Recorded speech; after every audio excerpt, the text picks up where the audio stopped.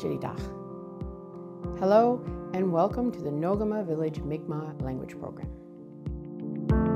Over the last several videos, you have learned how to break down larger words into syllables. You have learned how to count using abstract numbers, as well as numbers for animate and inanimate objects. Next, we learned numbers for ages, followed by days and months. Then you studied your colors and how the words changed for plural objects. Later in this series, you explored verbs, initially command verbs, such as bisqua, and how they applied to singular and plural subjects. Then you delved into verbs that ended in I. These I verbs lead towards a vast area that is yet to be covered, including EY verbs and AY verbs. So, where do you go from here? To start, you may wish to read through the supplements from the previous and current series of our programs. Each provides many examples that we did not have time to cover in our videos, and will allow you to build both your vocabulary and your comprehension. Try completing the various puzzles and games, which increase your ability to write in Mi'kmaq. But there are limits to what our texts can offer. So, for those that are ready for more, let us examine some external resources. Please keep in mind that while these online resources are available as of the time of recording, they may not always be accessible, or they may have changed from what you will see here. There are a number of Mi'kmaq speakers who make videos available to the public, most commonly on YouTube or Facebook. While you can simply do a search for them, we will highlight a few. In our previous series, we received language consultation from Curtis Michael, an educator and avid promoter of the Mi'kmaq language. Curtis has a YouTube channel with dozens of videos, which are freely available to view and to share. We would like to say a big walalin to Curtis for all his help and for encouraging others to embrace the language of the Ilnu. Savvy Simon, aka Savvy Unlimited, is another promoter of the Mi'kmaq and can be found both on Twitter and YouTube, using the hashtag #SpeakMi'kmaq. Many of her videos are very short and feature numerous people she's encountered, each offering a brief phrase or sentence. This gives you the great opportunity to hear many different voices, which will aid in your comprehension. Another great promoter of the language is Alwyn Jajor. He is involved in a number of online communities and has a small collection of videos available on YouTube. Although he is quick to point out that he is not a teacher, his videos provide some excellent examples of basic Mi'kmaq. Many of these words you will have encountered throughout our videos, so hearing another voice speak them will help aid in your comprehension. Later in this video, we will discuss the many resources made available through the First Nations Help Desk. But to start, check out the videos they have posted on Vimeo. You will hear speakers of all ages from around Mi'kma'ki. While much of this content is in English, it provides a great insight to the Mi'kmaq people and their culture. Upjalasi Mi'kma'ki is a podcast that features stories related to the Ilnu of Mi'kma'ki. It features a mix of English and Mi'kmaq speech over 30-minute episodes. While the Mi'kmaq may go beyond your comprehension level, it does allow you to listen to fluent speakers and train your ear. Later in this video, we will discuss books, including some from Say It First. But this organization also has a collection of videos available on YouTube. Some of these videos are narrations of the books, in fact, which will allow you to listen along as you read. Although aimed at children, they make for great introductions into the language. For the curious, they also have videos in the other languages, including Maliseet and Ojibwe. Moving into other online resources, there are social networking groups where speakers can share their knowledge and practice with each other. If you're on Facebook, There are both public and private groups available. The Mi'kmaq Language Learners is a group that developed out of the Bay St. George Mi'kmaq Language and Culture Incentive. In this group, members will each watch a video, after which they will respond with their own video. It provides great support for those just starting with the language. The Mi'kmaq Living Dictionary is a private group on Facebook, and as such, you have to be invited in, featuring speakers from all over Mi'kma'ki and abroad. This group discusses assorted words and phrases and their meaning. In particular, this provides great insight into RDV, regional dialectal variation, as you can see and hear how much the words change as you move across Mi'kma'ki territories. In their own words, the Talking Dictionary Project is developing an internet resource for all Mi'kmaq language. Each headword is recorded by a minimum of 3 speakers. Multiple speakers allow one to hear differences in variation in how a word is pronounced. Each recorded word is used in an accompanying phrase. This permits learners the opportunity to develop the difficult skill of distinguishing individual words when they are spoken in a phrase. While this site uses Lichtenguch orthography, it does provide you the opportunity to search for words and hear them spoken by fluent speakers.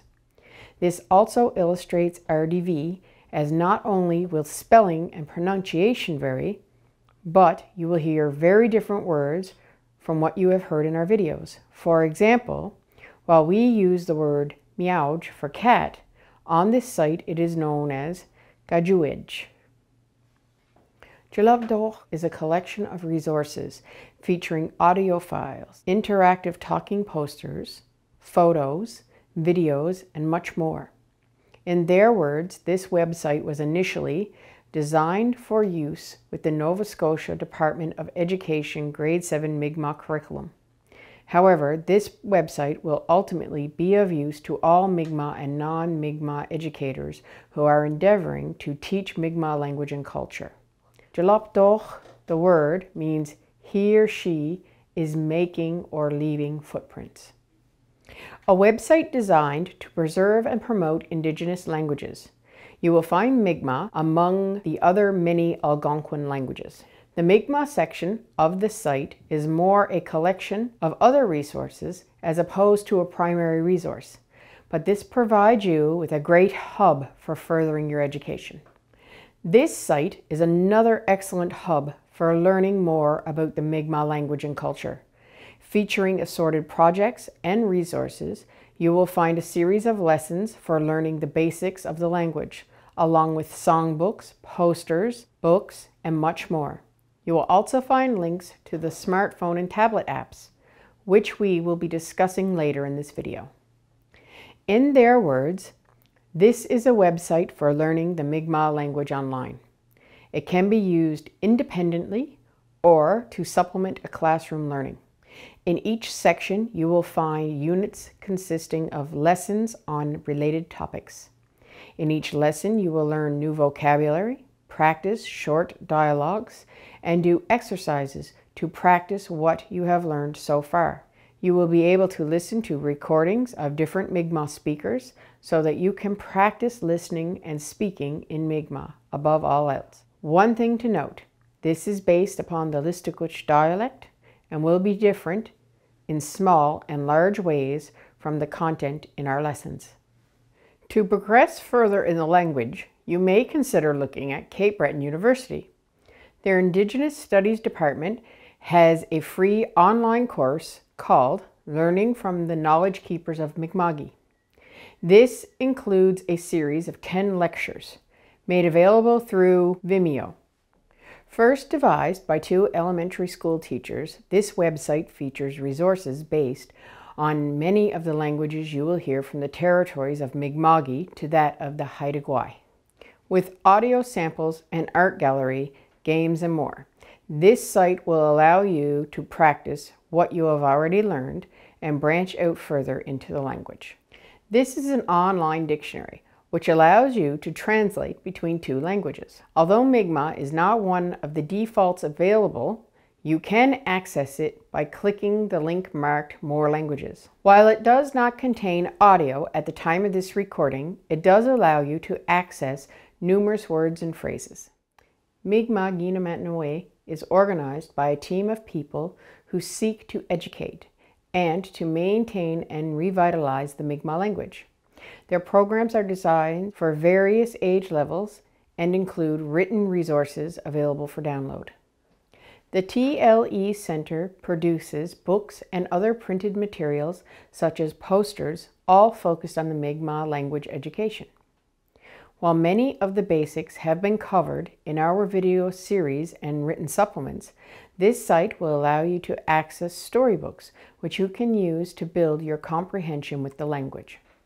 Using the hashtag #Mi'kmaq at the time of the recording brings up two galleries. The first features short videos with Trevor Sandipas, while the second shows the process of building a wigwam in a series of pictures and short videos. This process provides a glimpse into the homes that Mi'kmaq people built for themselves using traditional materials and techniques. Trevor's videos, on the other hand, focus on basic words and phrases for everyday conversation. As you will have encountered most or perhaps even all of these words, it provides a great opportunity to hear another voice in order to train your ear. There are a variety of applications available for those who use smartphones and tablets, many of which will contain audio samples from fluent speakers. If you search the Apple App Store or Google Play for Mi'kmaq Ginamantinoe, you will be provided with a list of more than a dozen options. Start with El Nui Sudi, which contains common words and phrases, and Daldaluin. This second app allows you to build phrases with the language and hear them spoken. You can even copy and paste these phrases into messages. From there, you can explore the other apps from this developer, including their interactive stories. This includes Winnigat, Who Lives There?, which is all about farm animals and includes spoken words and phrases.